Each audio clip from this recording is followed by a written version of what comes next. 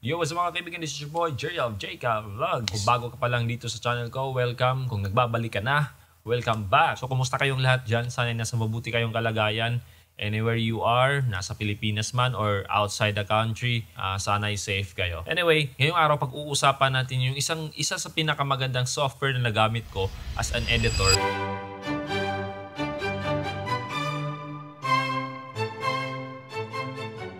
Ito yung Davinci Resolve at kung bakit ako nagpalit from Premiere Pro to this software. To give you a little background, I've been editing videos since around 2017. Nag-shoot ako ng prenups, birthdays, pre-birthdays, kasal. So mga ganong events yung sinushoot ko. And most of the time, ako rin yung nag-e-edit ng mga videos ko. For the most part, ang gamit ko talaga was Premiere Pro.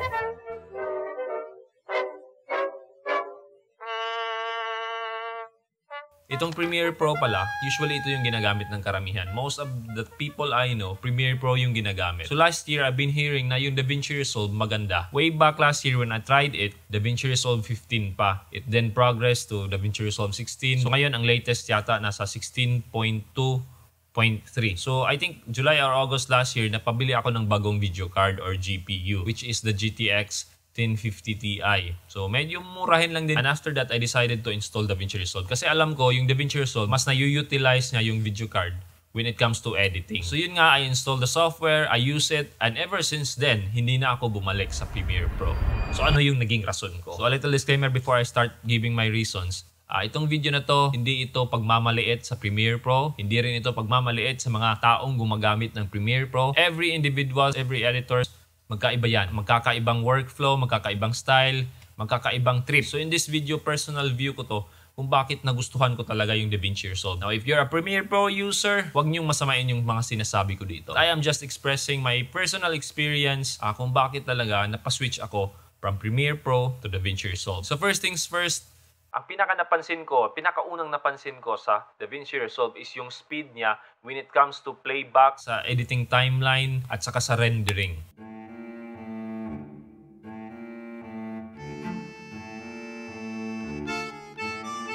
If you ask me, itong computer ko hindi na bago. I'm still using i5 na 3rd gen, released way back 2011. So I only have 8GB of RAM, GTX 1050 Ti na entry level na video card. So when it comes to specs, itong computer ko hindi kalakasan.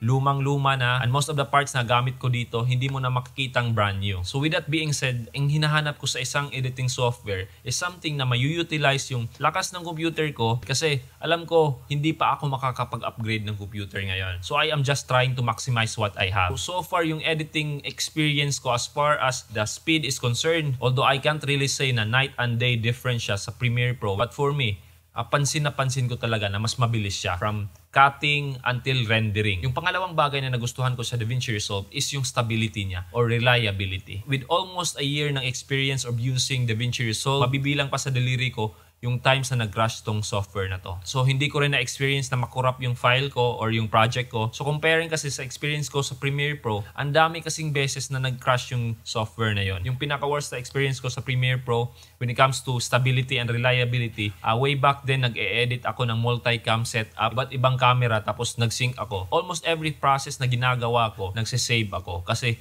wala pang 5 minutes nagka-crash siya. So nasabi ko rin pinaka-worst to na experience kasi naghahabol ako ng oras, tapos itong Premiere Pro palaging nagka-crash. So in my part, talagang frustrating siya. Unlike the Davinci Resolve, sa almost a year na paggamit ko dito, wala pa talaga 10 beses na nag-crash yung software. And I never had experience na nakorrupt yung project ko. So for stability and reliability, a big thumbs up for Davinci Resolve. Ang pangatlong rason ko kung bakit nagustuhan ko yung Davinci Resolve is yung pag-streamline niya when it comes to workflow. Kasi kung nag-e-edit ka sa Premiere, kung gusto mo mag-edit ng audio, gagamit ka ng dynamic link papuntang Adobe Audition. Now, kung gusto mo naman ng motion graphics or VFX, gagamit ka naman ng dynamic link papuntang After Effects. Now, kung gusto mo namang ma-optimize yung media mo para mas madali siyang i-edit, gagamit ka naman ng Adobe Media Encoder. So in other words, hindi lang Premiere Pro yung gagamitin mo. You have to use other Adobe products. However, if you're using Davinci Resolve, kung gusto mo ng optimized na media, within Davinci Resolve mismo, kaya niya mag-generate ng optimized media or mga tinatawag nating proxy files para mapabilis at mapagaan yung editing mo. Instead of using Adobe Media Encoder, kung nasa Premiere ka,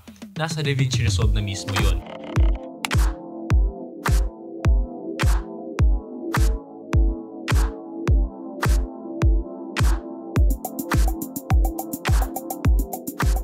Kung gusto mo naman ng motion graphics or VFX, pwede ka naman gumamit ng Fusion. Pumunta ka lang sa Fusion tab, pwede mo siyang gawin doon. So wala ka ng ibang software na gagamitin kundi sa Davinci Resolve mismo, nasa Fusion tab lang.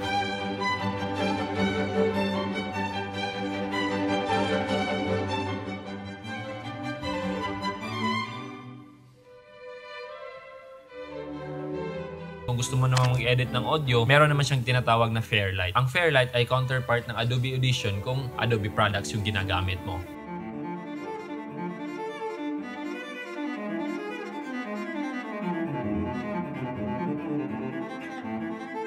So yun yung sinasabi kong streamline yung workflow ko dito sa Davinci Resolve kasi wala na akong ibang software na ginagamit kundi mismong Davinci Resolve na. So wala na akong hahanapin outside the Davinci Resolve itself. So yung pang-apat na reason ko is one of the strongest aspect ng Davinci Resolve, which is color grading. Kasi way back then, yung Davinci Resolve is dedicated talaga for color grading. Hollywood standard ha. Nitong bago lang, naging fully blown NLE na yung Davinci Resolve. So when it comes to color grading, mas powerful talaga siya. Ang dami-dami mong magagawa dito na hindi mo magagawa sa Premiere, or kung magawa mo man, medyo mahirap siya compared sa Davinci Resolve as far as color grading is concerned.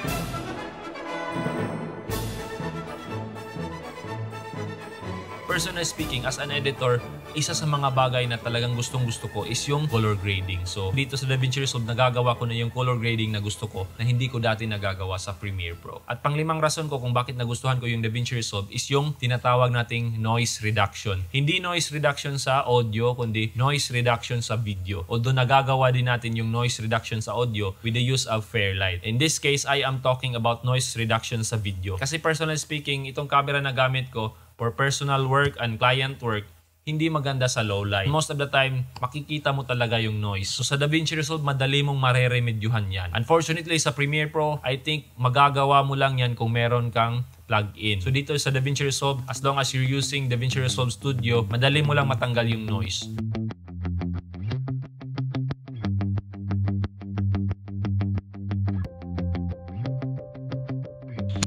So yun yung last reason kung bakit nagustuhan ko talaga yung Davinci Resolve. Of course, there were challenges way back then when I was just starting to edit in Davinci Resolve kasi medyo nahihirapan din ako kasi medyo matagal na rin akong gumagamit ng Premiere Pro. May mga bagay-bagay na na-use na ako as a Premiere Pro user. Sa Davinci Resolve, medyo magkaiba talaga sila. Medyo mahirap siya at first, but then later on, I started to get used to it. Then I started to build my own techniques. Siyempre, nagkaroon na ako ng solid ideas sa Davinci Resolve kung paano ito gamitin, kung paano mapapabilis yung trabaho ko. So yun nga, hindi na ako bumalik sa Premiere Pro. So just like any NLEs, wala talagang perfect na editing software. So as for me, as for my workflow, so far well suited naman and I am very happy using Davinci Resolve. So I guess that would be all for this video. Kung may napulot man kayo sa panunood ng video ko, please leave a like, mag-comment na rin kayo and mag-subscribe. Again, this is your boy Jeriel of JK Vlogs saying you, bye-bye!